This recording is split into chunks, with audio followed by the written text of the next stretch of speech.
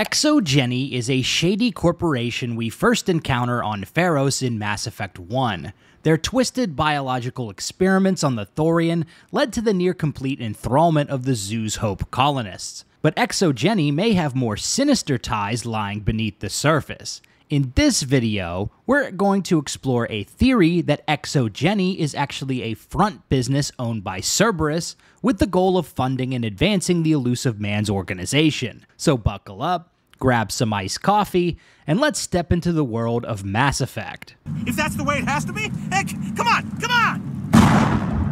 Before we talk about Exogeni's connections, let's set up a framework. Cerberus is an incredibly well-funded organization, able to dump millions upon millions of credits into recreating the Normandy warship, reviving Commander Shepard, and a number of other less savory projects like Overlord. So where does Cerberus get all this money?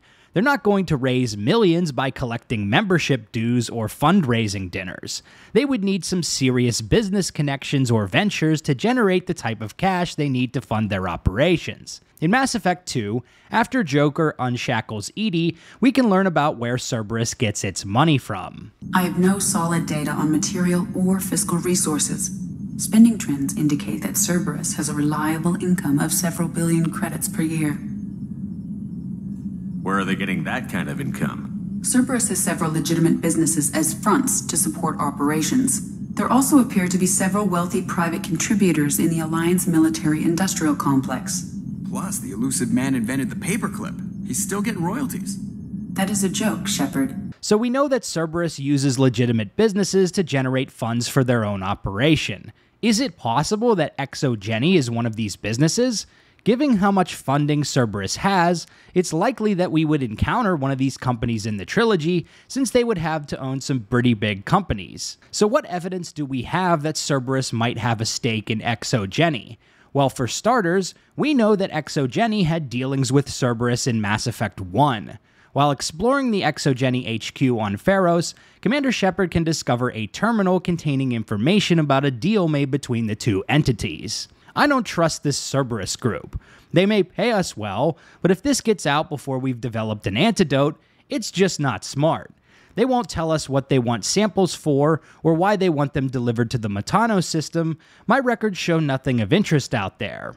Exogeni made a deal with Cerberus to send Reaper technology, specifically Dragon's Teeth, to a secret research facility on the planet Chaska. The results were not so good for anyone involved, as you may guess, considering the name of the quest is called UNC Colony of the Dead. How exactly Exogeni got its hands on Reaper technology is unclear.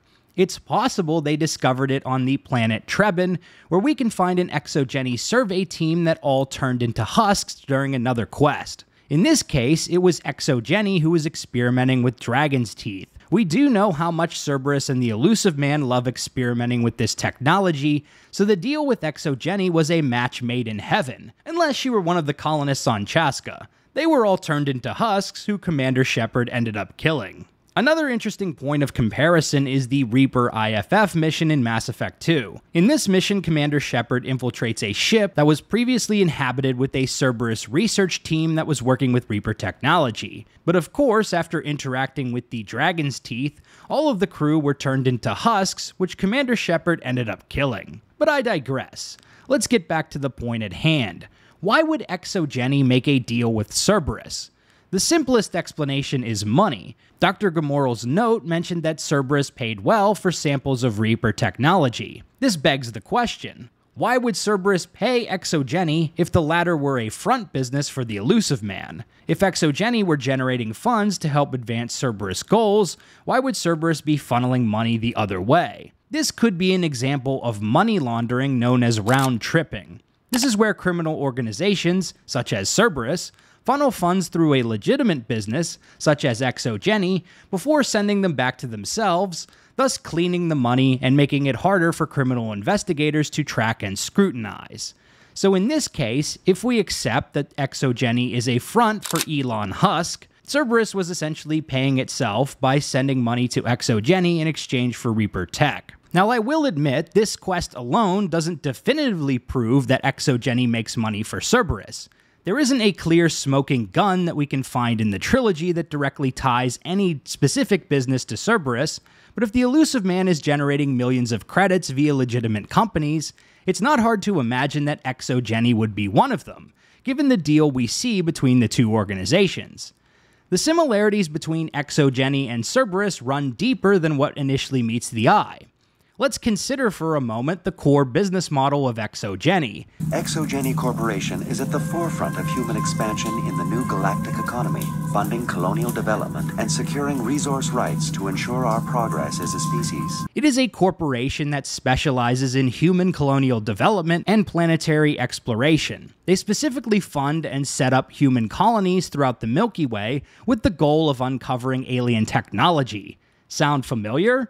The goals and experiments of Exogeni and Cerberus seem incredibly aligned. Establishing colonies to advance humanity's interest in the Milky Way? Check.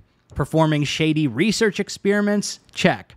Messing around with Reaper technology? Check. Exogeni was not the only business which had dealings with Cerberus in Mass Effect 1. Binary Helix, the company that experimented with the Rachni on Noveria, also cut a deal with the Illusive Man's organization. In this case, the corporation shipped a bunch of Rachni offspring off of Noveria, leading to a bunch of problems throughout the Milky Way. Let's quickly recap them. After a long investigation with our homeboy Admiral Kahoku, we discover a facility full of Cerberus commandos, Rachni soldiers, and our dead homie Kahoku on Binthu. The main facility where Cerberus experimented with the Rachni was Sigma Depot 23, a remote research station. Unfortunately for the Cerberus crew, the Rachni got loose and killed all of them before escaping into the Styx Theta cluster. Hey, Commander, this is Cerberus. We were studying some Rachni, and they got loose and killed all our guys. Can you take care of that? The Rachni ended up attacking an Alliance outpost under the command of Lieutenant Durand, and Commander Shepard had to help take out all the Rachni soldiers. The only place Cerberus could have obtained Rachni samples is from Binary Helix on Noveria. They were the only people who had access to Rachni offspring, considering the Rachni had been completely extinct for roughly 1,000 years until Binary Helix discovered and hatched the egg of a Rachni queen. As for the funding of Binary Helix, we know that both Saren and Benezia had a major financial stake in the company, according to a conversation we have with that asshole Annaleus. It's interesting to note that Saren and the Illusive Man knew each other during the First Contact War. Their intertwining stories are explored in depth in the Mass Effect comics, but it's likely that by Mass Effect 1, the two men had conflicting goals and motives. The Illusive Man sought to gain an edge for humanity by any means necessary, whereas Saren sought to ally with the Reapers to potentially save organic life by becoming slaves to the machines. The goal of Binary Helix was to create bioweapons for Saren.